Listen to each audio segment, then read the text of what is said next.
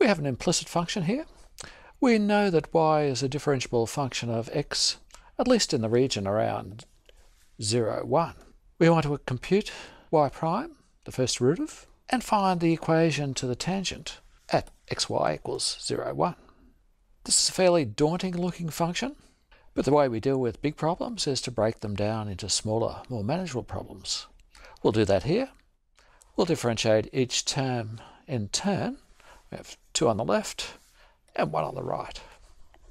We start with x squared times y cubed. So we're looking for dx of x squared times y cubed. We have a product. We'll apply the product rule. We differentiate x squared first. That gives us 2x. And we'll multiply that by y cubed plus x squared. We want to differentiate y cubed with respect to x.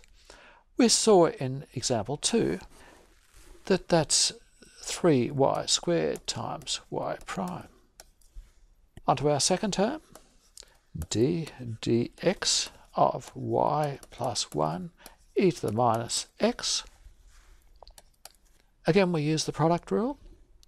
Differentiating y plus 1 with respect to x will give us y prime times e to the minus x plus y plus 1 times, well, minus 1 times e to the minus x. That's equal to y prime e to the minus x minus y plus 1 e to the minus x. The term on the right-hand side is x plus 2. dx of x plus 2 is simply 1. That implies that the derivative with respect to x of our equation is 2xy cubed plus 3x squared y prime plus y prime e to the minus x minus y plus 1 e to the minus x is equal to 1. We want to find the slope at xy equals 0, 1. We substitute values in there. We'll have 2 times 0, 1 cubed plus 3, 0 squared, 1 squared y prime plus y prime e to the minus 0, or e to the 0, minus 1 plus 1 e to the 0 is equal to 1. That is, we have 0 plus y prime times 1 minus 2 equals 1, implies that y prime is equal to 3 at that point 0, 1. We have the slope at point 0, 1. We want to find the equation to the tangent at that point.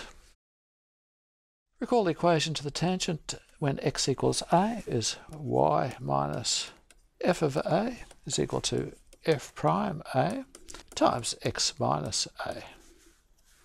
Here we have a equals 0, f of a, y, is equal to 1, and f prime a, we found that, is equal to 3. Y minus 1 equals 3 times x minus 0. Y is equal to 3x plus 1.